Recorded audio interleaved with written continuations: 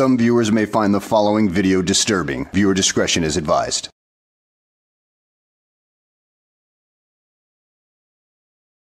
Well, hello and welcome back to the channel, everybody.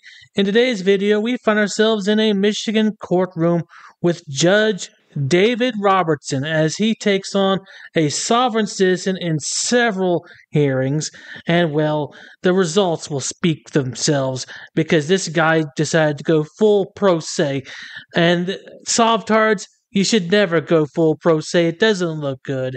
And thank you to the subscriber who sent me all these videos.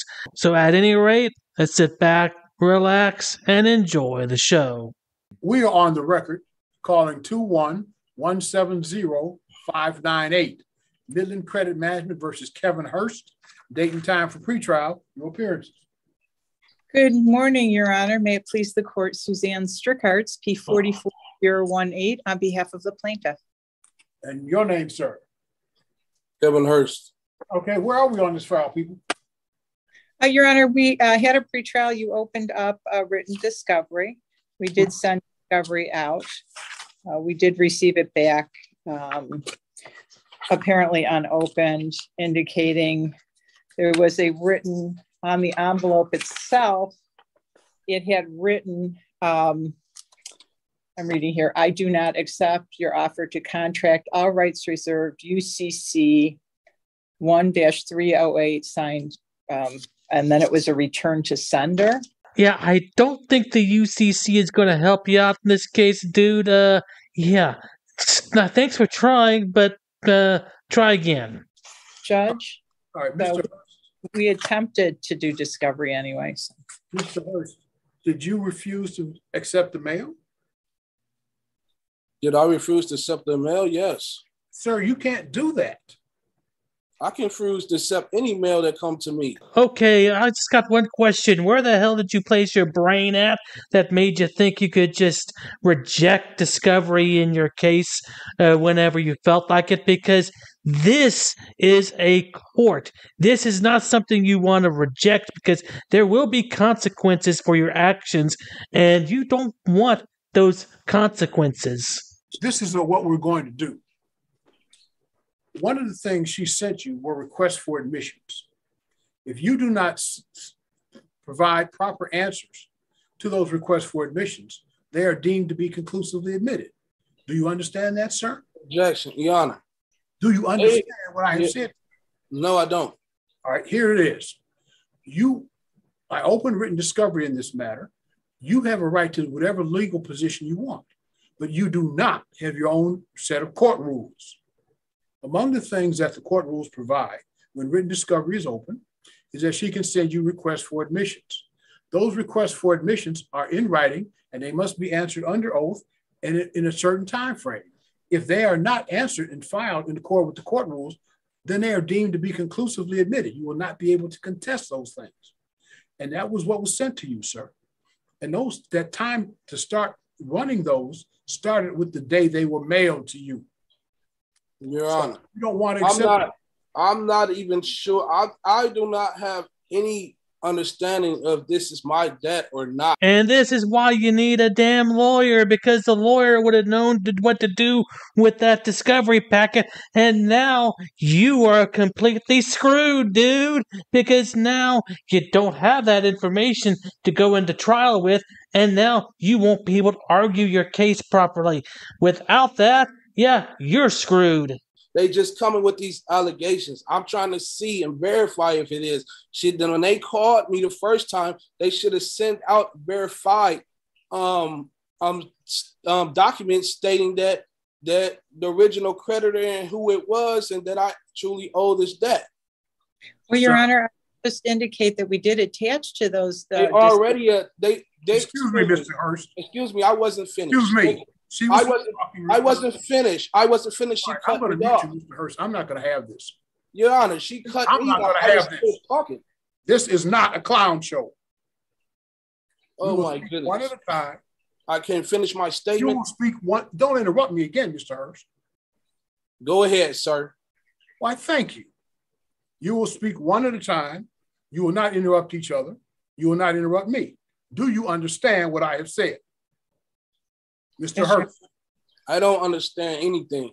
Okay, fine. I don't even understand why I'm here. I'm going to mute I don't you. even understand what's going on. Well, if you would have pulled your head out of your ass and sought some advice from somebody who actually knows what the hell's going on, maybe you wouldn't be so lost at this point because somebody would have been able to explain it to you at your level. And I'm sure that level would be kindergarten at this point. I'm muting Mr. Hurst, and I will let Ms. Strickard say what it is she wishes to say. Then I will unmute Mr. Hurst and allow Mr. Hurst to speak. Ms. Strickard, you were responding, Mr. Hurst. Yes, sure. I was just indicating that we did attach the account statements, the full chain of title and seller data sheet to the packet. So even though there was no requirement, we did want to provide that to the defendant. And so that was in all of those materials were in the packet that was rejected, Judge. Well, let's let Mr. Hurst respond. Okay, so the understanding that I have is that they should have contacted me 5 days after they should have gave me documents 5 days after they contacted me about the alleged debt. I told them I have no recollection of the debt. Yeah, I don't even know enough information to admit or deny the allegations to the debt. This is not the trial portion, dude. They're talking about discovery, which was all that stuff that came to you in the mail that you threw away. So by not opening that packet up and seeing what was inside, you just lost out, dude.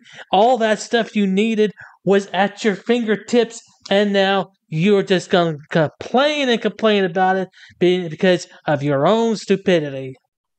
So if they're accusing me of this debt, I would like to ask them a few questions so that they can verify that this debt even belongs to me. And that's why I refused the packet, because I don't know if they're trying to contract with me or not. I didn't know what it was, so I sent it back. All right, let me explain it to you again. Whatever political views you have, I had no understanding that they were sending me these things. They didn't even tell me that they was going to send me. In the last court date, did they say, or did she say, we're going to send you something? Sir, I opened written discovery. That allows you to serve written discovery. That allows her to serve written discovery. And she did so.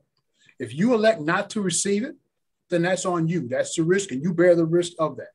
But I would urge you, and let me tell you, as I told you at the beginning, you have an absolute constitutional right to represent yourself, but what you do not have is a right to your own set of court rules. You may not be frustrating the court rules, sir, by refusing to accept mail. If that's the choice you make, then that's the choice you make, and you will have to live with the consequences of that.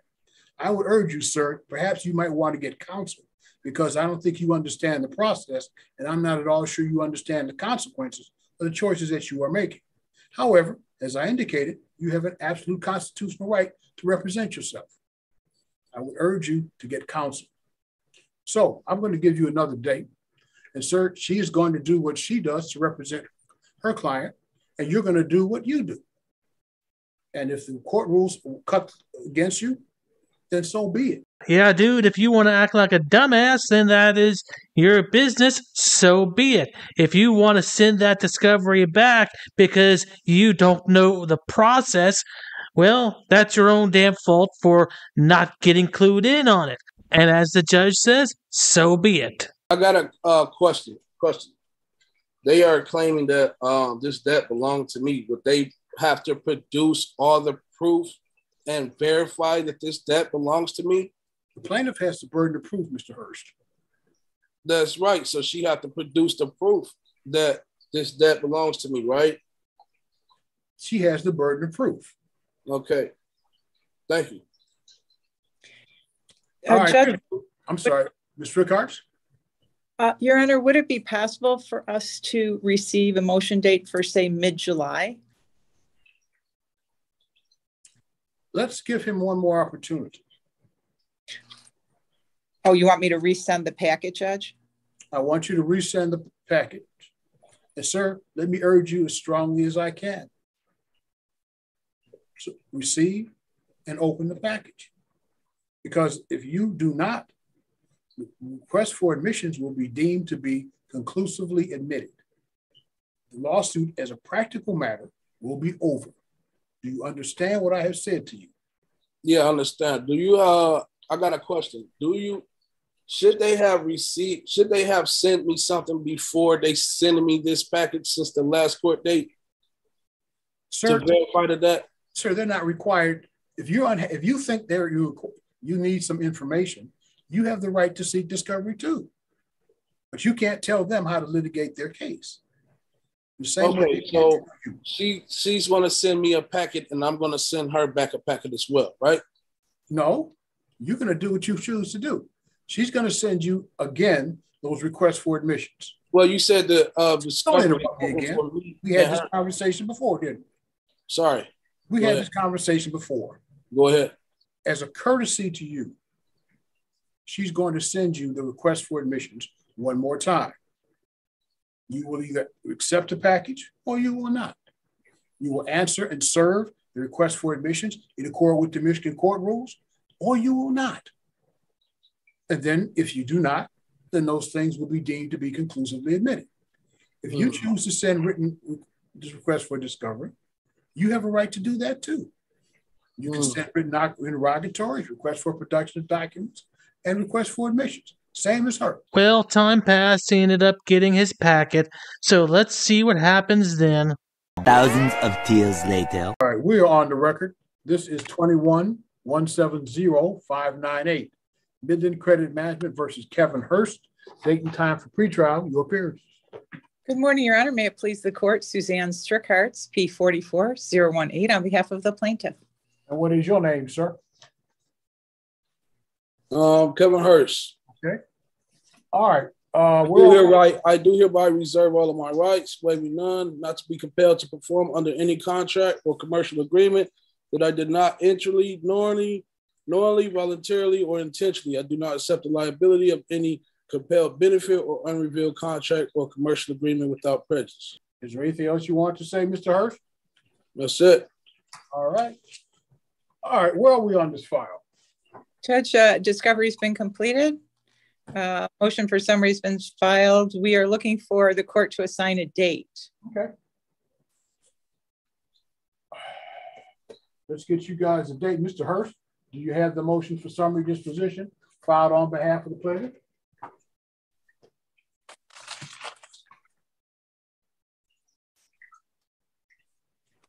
It looks like this. What's that? It looks like this. I'm asking you if you received the motion for summary disposition filed by the plaintiff. Do I have it? Yes, sir. Yes. Okay. So let's set you a date for hearing and we'll move on. Does July 26th at 10 o'clock, does that work for everybody? Yep. Yes, Your Honor. Okay. July 26th at 10 o'clock, we will hear the plaintiff's motion for summary disposition. Sir, if you wish to file and serve an answer to that motion for summary disposition, you must do so within the terms provided in the Michigan court rules.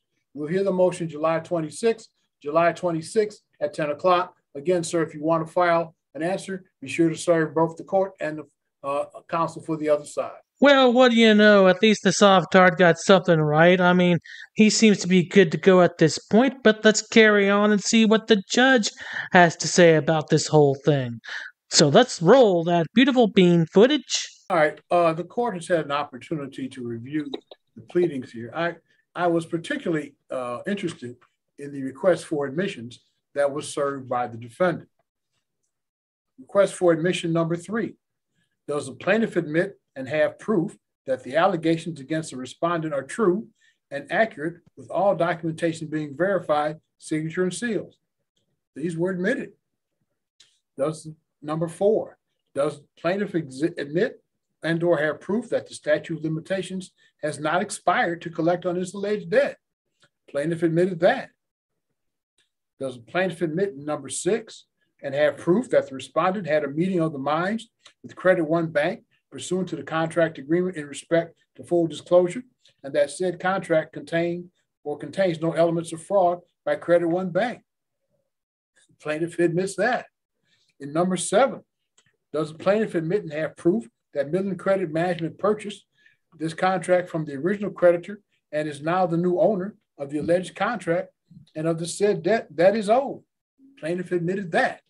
So what we have is we have an admissions by our defendant of the validity of the contract, admission by a defendant that Midland creditor is a proper party plaintiff.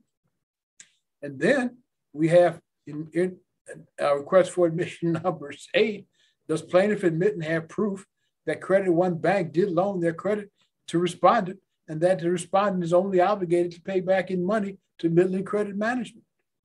Plaintiff admitted that too. I also note for the record that having reviewed the brief answer to plaintiff's motion for summary disposition, first of all, contrary to the court rule, is not supported by an affidavit. 2.116G4 says that when a motion for summary disposition under C10 has been filed and served, the opposing party here would be the defendant, may not rely upon his pleadings, but must, by affidavit or as otherwise provided in this rule, demonstrate the existence of genuine issue of material fact. Again, I note for the record, no affidavit was submitted here. I think it's fair to say that the pleading filed by the defendant is somewhat obtuse. I quote, for example, from the 3rd page, the agreed upon proof of claim does not serve in place of the original account, for it is a conditional acceptance and not the foundation of an action, and does not become an original demand and amount to an express promise to pay the actual sum stated. In his first paragraph, the plaintiff, and I'm quoting again, plaintiff claims that the living soul utilizes an address in his answer, when in fact the address that is used there indicates that the living soul does not live at this address, but is receiving mail there. So the defendant has failed to appear. He has failed to support his brief answer to plaintiff's motion for summary disposition by affidavit as required by the court rule. The court has had an opportunity to review the pleadings filed on behalf of the plaintiff in this matter, and I'm satisfied. There's no genuine issue of material fact in this matter. Summary disposition is granted in favor of the plaintiff. If you'd be kind enough to send me your judgment under the 7-day rule, I'd appreciate it. And there you have it. Proof positive that, well, if you don't know what the hell you're doing, then get yourself somebody who knows what the hell they're doing so you don't end up looking like this freaking jackass. At any rate, guys, I hope you enjoyed the video. Thanks for watching, and I will see you on the next one.